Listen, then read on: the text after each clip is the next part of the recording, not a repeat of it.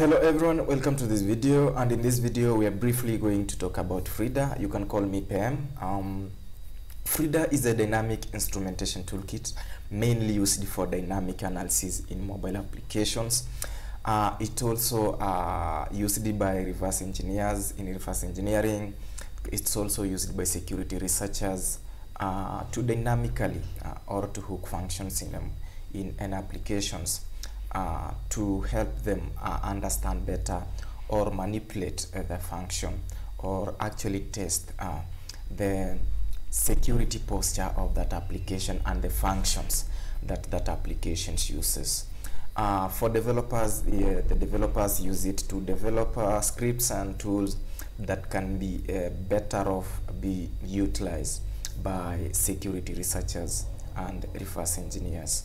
So basically in this video we are going to utilize this tool to let us inject our own scripts into black box processes, the process that we can't see. We can't really know on the underground what is really going on the background.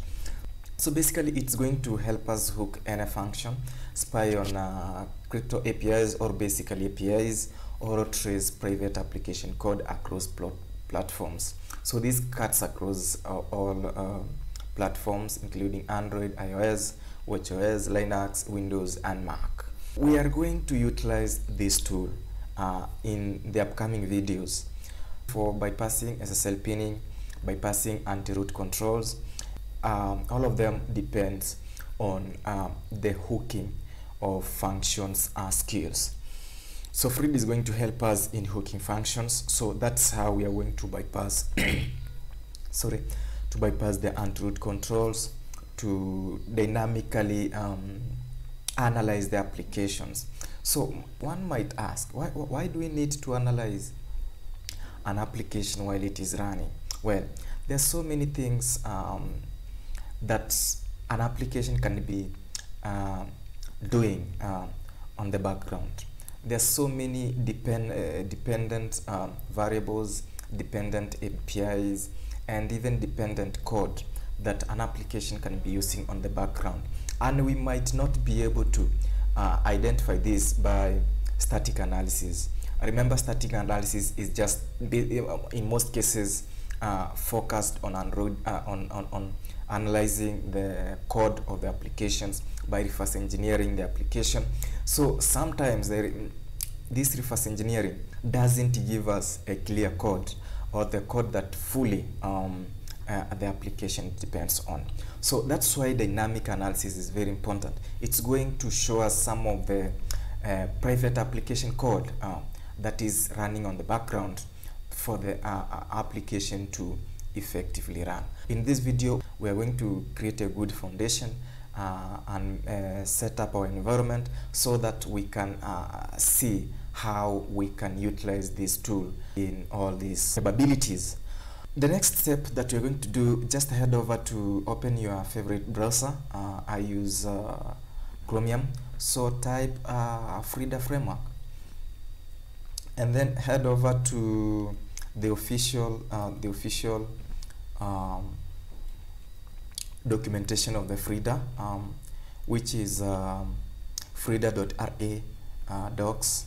I think we had talked about this tool before in setting up our environments, and we had talked about how to install Frida.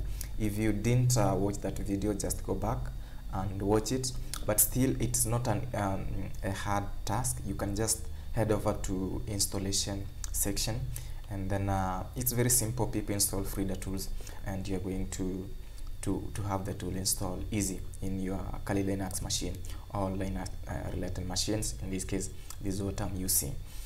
But we are much more interested right now in making sure, after we've installed this tool in our local machine, how does it work? How does it connect from our machine to an Android application or an Android device that has an application running on it? Remember, dynamic analysis is analyzing an application while the application is running, you know. So in this case, we need to find a way to make sure the Frida on our local machine can be able to effectively communicate with the application on the Android device, so that we can be able to hook the functions, manipulate the functions, manipulate the variables of the functions, and effectively able to know how the application runs and what functions is important for the application and what really happens on the background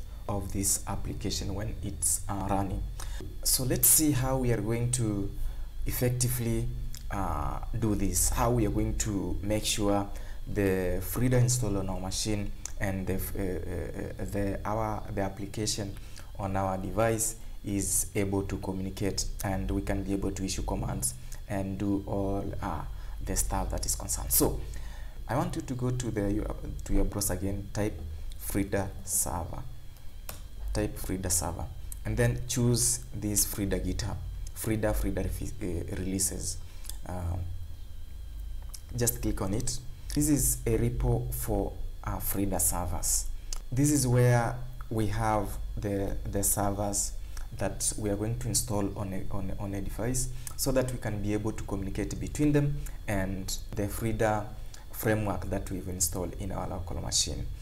So first thing first, before you can be able to install this server, if you want this to work, you have the server and the Frida version has to match. So how do you do this?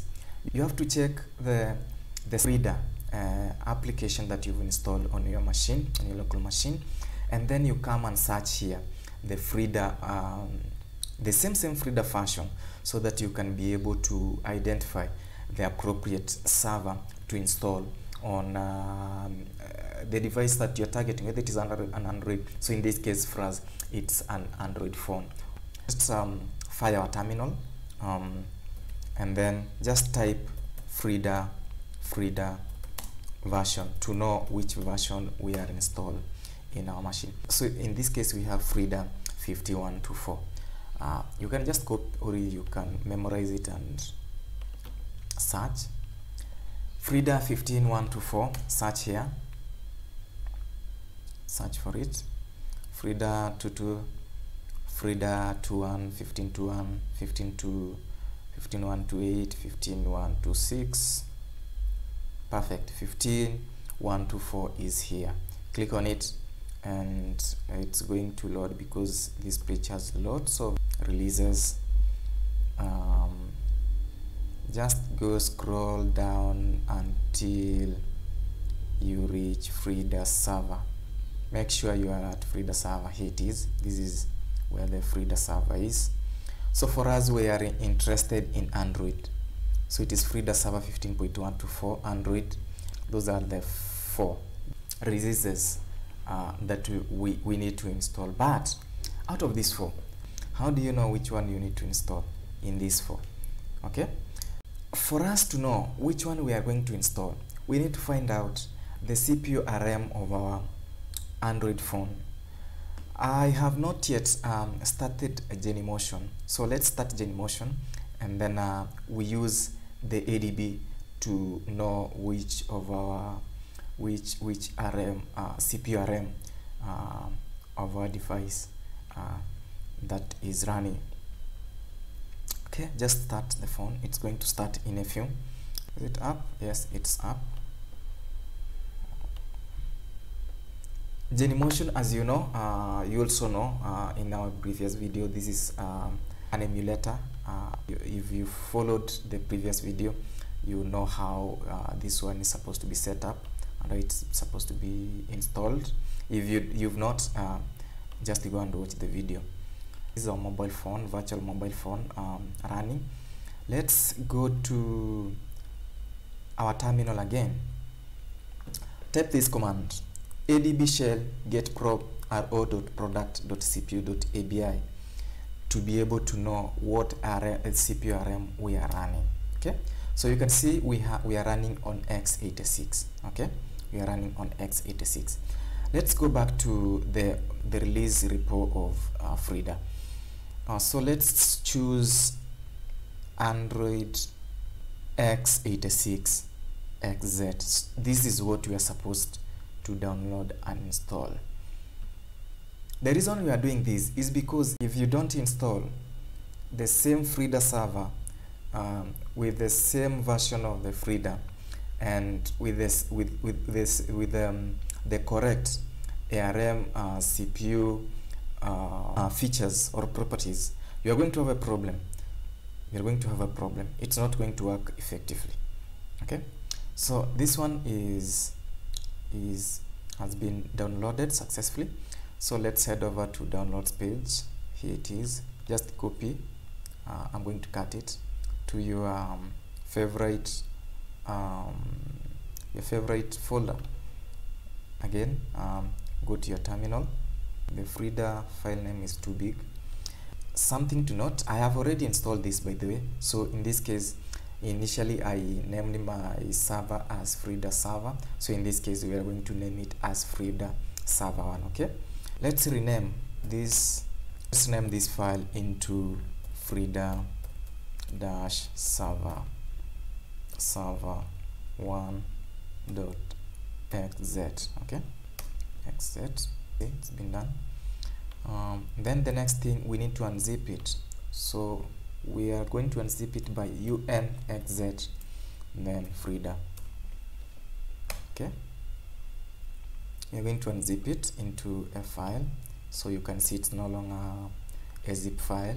The next thing, because we have already our Android phone running, we need to push, or we need to make sure this server is installed on that application. How are we going to do that?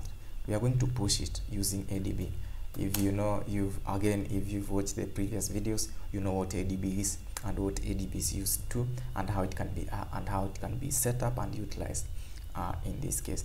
So we're going to type ADB push Frida, and then we're going to put it in data local and then TMP. Okay, it's been sent successfully. The next thing to do is we need to make this Frida server executable so that we can execute it in Android phone. So again, ADB shell, and then chmod plus x, and then data local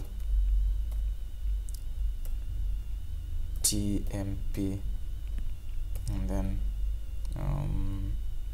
Frida server 1. Okay, that is it. Click enter. Done. So let's now run Frida server. Okay, let's now run this Frida server. We have already make it executable, so the next thing is to run it. We run it by typing ADB shell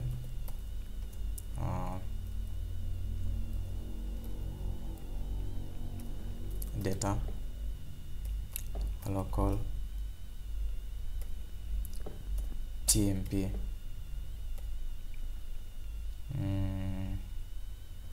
Frida server 1, and then we don't want we want to run it, we don't want debug mode, or don't want to be told what is happening.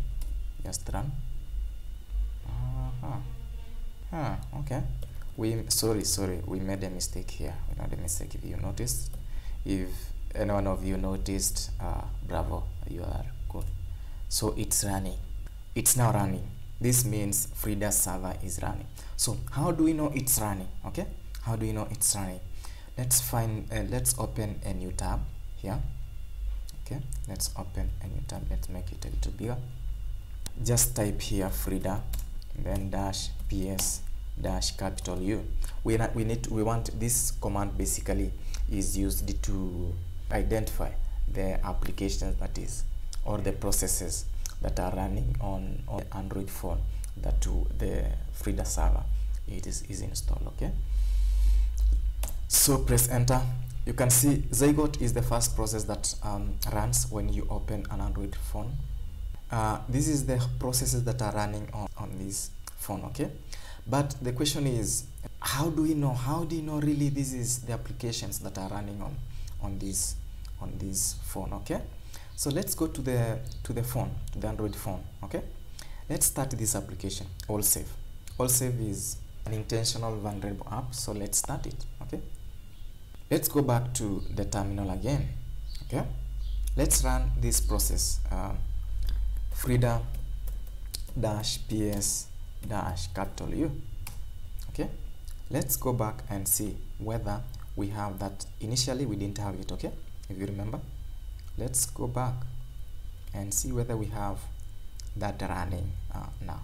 You can see it's here, it's running, which means we have fully set up our environment and we are ready to go to do dynamic analysis of mobile applications. So thanks for watching. This is it for now. We are going to embark on fully on dynamic analysis of an Android application, the practical way, because I just wanted to do the introduction of Frida, and I didn't want to mix the setup and the practical part of the dynamic analysis of an Android app. So in the next video, we are going to embark fully on dynamic analysis, the practical part, and we are going to see how we are going to bypass SSL pinning, how we are going to create scripts to bypass anti-root mechanisms, and as well as how to hook those functions and actually calling functions and manipulating functions and executing what the function might not be intended to do by the developers. If you are interested in learning Android hacking and Android security analysis, please don't forget to subscribe. If you have any questions, if you have any concerns, you can comment on the video below, then I'm going to look into it. Or if there is any video you might, or anything you might want us to talk about, then we are going to take it into consideration. Thank you. Bye. See you.